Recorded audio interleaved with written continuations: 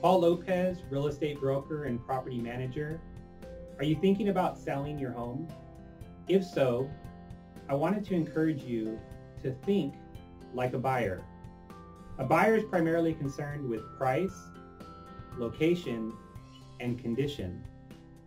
Although you're unable to change the location of your home, you can certainly focus on condition. Pricing. When it comes to pricing your home, you're in a competitive situation. And what you need to do as a seller is take into consideration all of the homes that you're going to be competing with. Let's say, for example, you're in the $500,000 price range. How many other homes are on the market in the $500,000 price range? Are there 2 homes, 3 homes, 4 homes, maybe 10 homes that are all priced around $500,000 with similar features and amenities?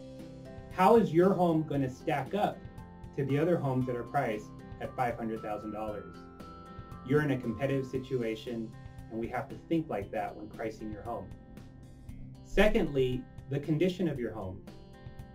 Think like a buyer.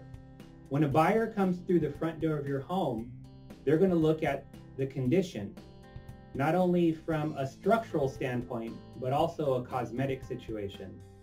If you're within 3 to 6 months of selling your home, you need to think about return on investment. So if you ask me to come through your home and give you advice on preparing your home for sale, I'm not going to suggest spending tens of thousands of dollars of preparing your home for sale, because you don't have enough time to make that return on investment. What we're going to focus on are things that are quickly going to appeal to a buyer in the shortest amount of time. So when it comes to preparing your home, we want to make sure that your home is clean. So we need to make sure that your home is cleaned professionally. Now, let me tell you, a lot of people think that cleaning is something very simple, that you can just call anybody coming in to clean your home.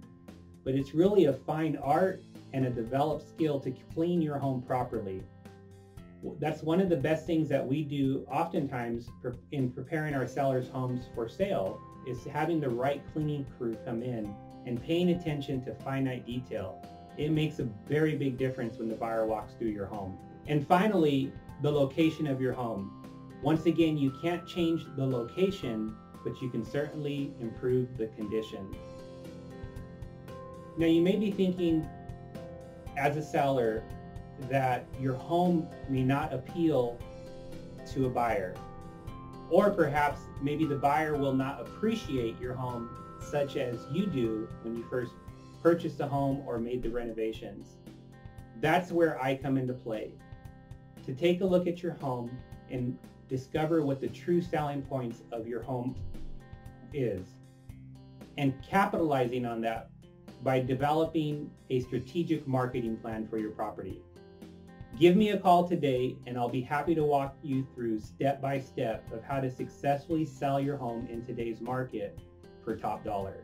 Once again, Paul Lopez, property manager and real estate broker. Thank you for viewing.